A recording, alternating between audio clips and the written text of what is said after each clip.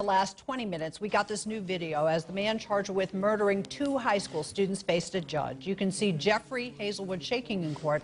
Roswell police say he shot and killed Carter Davis and Natalie Henderson behind a grocery store Monday.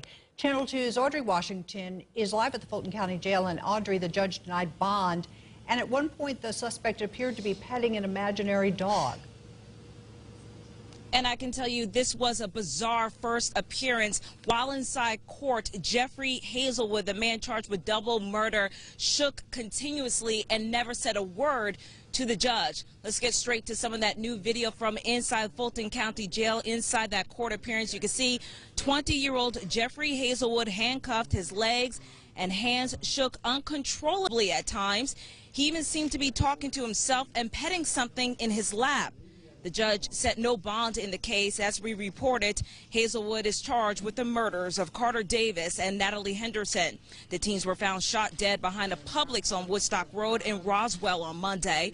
Police have not specified a motive in this case. We caught up with the attorney for Hazelwood, who asked the judge not to read the charges against his client.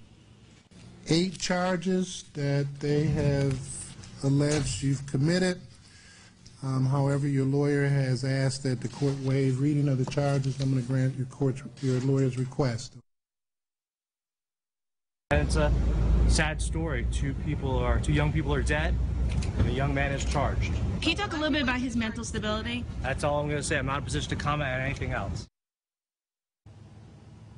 Now, Hazelwood is due back in court on August 19th. I asked his attorney a little more about his mental stability, about some of that behavior we saw inside court. You'll hear that part of the interview beginning all new at 4 on Channel 2 Action News. Right now, though, we are live here right outside the Fulton County Jail. Audrey Washington, Channel 2 Action News.